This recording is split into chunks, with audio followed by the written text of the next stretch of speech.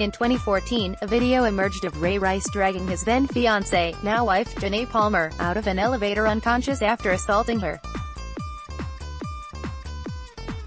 The fallout saw a near-year-long back-and-forth between Rice and the NFL. It ended with the Ravens settling Rice's claim of wrongful termination with the organization, paying the athlete near half of his demanded $3.5 million. Rice has remained unsigned ever since. In the aftermath, Commissioner Roger Goodell vowed the NFL would be better when dealing with cases like Rice. On Friday, ESPN revealed that Cleveland Browns RB Kareem Hunt will be suspended for the first 8 games of the upcoming NFL season. The suspension is for violating the league's personal conduct policy, stemming from a video of Hunt punching and kicking a woman outside his residence in Cleveland in February 2018.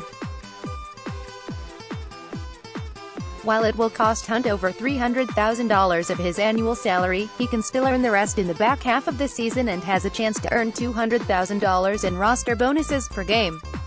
He will be a restricted free agent at the end of the season. These cases highlight that, despite Goodell's vow, the NFL may not have lived up to its promise. While the Hunt assault happened over 1 year ago, the NFL didn't take action until November 2018 when Hunt was placed on the commissioner's exempt list. This meant he could participate in non-football activities, like general workouts while signed, but couldn't attend practice or games. He was then released by the Kansas City Chiefs after that decision was handed down, only to be signed by the Cleveland Browns last month. But one could argue that the only reason the NFL took this level of action in these cases was due to video evidence of the acts.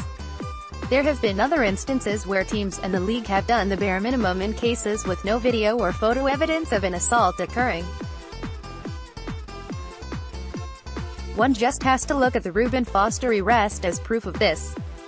Foster was arrested twice in 2018 under suspicion of domestic violence, being released by the San Francisco 49ers after the second arrest. He was almost immediately picked up by the Redskins. There was also the arrest and conviction of former defensive end Greg Hardy, who was found guilty and sentenced to 18 months probation for assaulting his ex-girlfriend in 2014.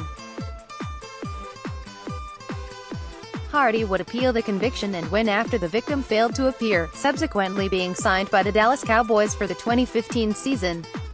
It would also be expunged from his record, and Hardy has since moved into MMA. All in all, despite the claims that the NFL would work to improve how the league handles these situations, it can appear from the outside that little progress has been made. And for anyone interested in seeing how many players have been arrested for assault charges like this, see this USA Today NFL arrest record. Kareem Hunt's 8-game suspension reflects the checkered history of NFL's handling of domestic abuse. Hunt of the Kansas City Chiefs is pictured carrying the ball during the game against the Denver Broncos at Arrowhead Stadium on October 28, 2018 in Kansas City, Missouri. Photo, Jamie Squire, Getty.